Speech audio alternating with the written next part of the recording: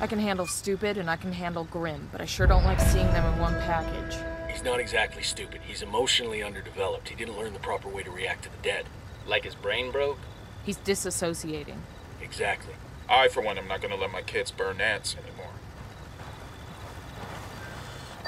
Big news.